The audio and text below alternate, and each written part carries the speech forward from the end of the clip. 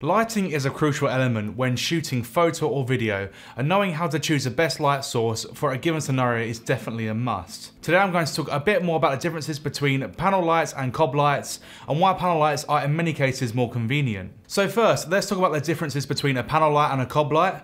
The COB in COB light stands for chip on board, which essentially means an array of tiny LEDs packed together to form a larger light chip. A much brighter light source can be made into a smaller package, which then in turn makes these lights fantastic for photography and videography. A panel light, however, is formed using a panel of SMD LEDs, creating a large area of light with the flexibility to manipulate each LED as you wish. As a general rule of thumb, COB lights are brighter than panel lights, outputting 80 or more lumens per watt.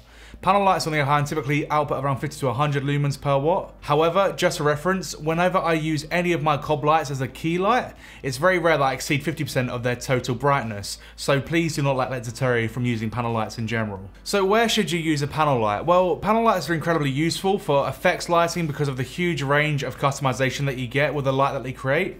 RGB panel lights can give you just about any colour you can dream of, meaning that you can really dial in the tone of your scene. They're also a lot thinner and lighter than COB lights, which makes them extremely useful in tight shooting spaces or when you want to travel a little bit lighter.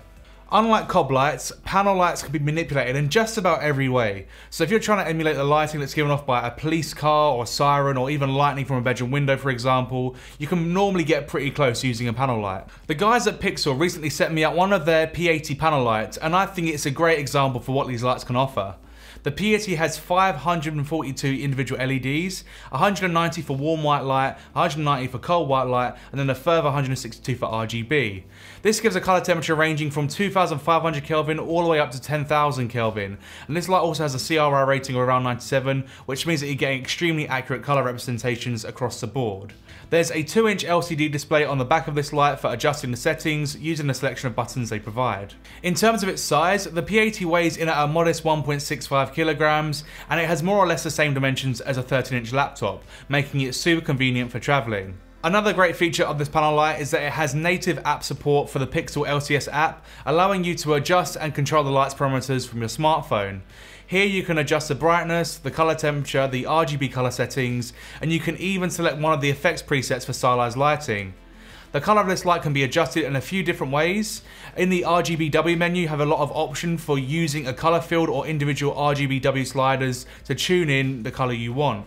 You can also go to the HSI menu and adjust the hue from there. There's also a really cool feature which allows you to capture a color from your surrounding environment using your phone's camera.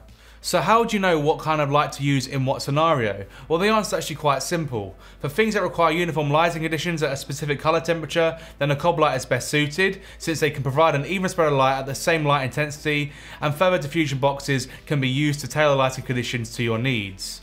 If you're in a tight space, however, then of course a panel light can be used in the same way, although an extra diffusion layer is normally required to make the lighting more uniform across the board and of course to provide a more soft light. Panel lights really come into their element when you need anything else with lighting, I'd say, be it creating a stylized color scene, creating a light source for a given effect, or even to create more light in a specific area of the scene with greater control. Overall, I say that the Pixel P80 panel light would be a great addition to anyone's lighting kit, and it can definitely be used as a key light or an accent light in any given scenario if you want to sort of save on space and also have something that's really portable. So yeah, anyway, I really hope that this video has been useful, entertaining or interesting to you, and if it has, then please subscribe to the channel because I do make a lot of videos surrounding video creation, so if that's your thing, then this channel will definitely be for you. So yeah, thanks again for watching, and hopefully I shall see you in the next one.